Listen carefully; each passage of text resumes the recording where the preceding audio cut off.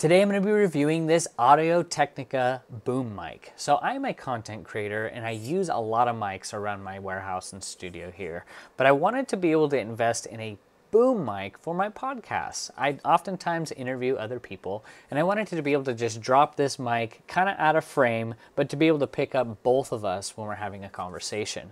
So it is an XLR boom mic, but the cool thing about this is not only does it feel really well made, is it's not this huge boom mic that you need to carry out to your studio or travel on site, is this thing can fit literally in your pocket and take it anywhere you want. So the model is the Audio-Technica AT875R, made in Japan, and it just really picks up a lot of detail in your voice, in the undertones, and you can just dial it in for your space. I have it just above me here, but this is just a really cool mic. If you're looking to maybe get into podcasts or interviews, this is something that it's not going to break the bank, but also be delivering some really good quality sound as you go forward here. You can see it has this kind of wind kind of filter here to be able to really not have so much popping noises, so you could use it outside essentially.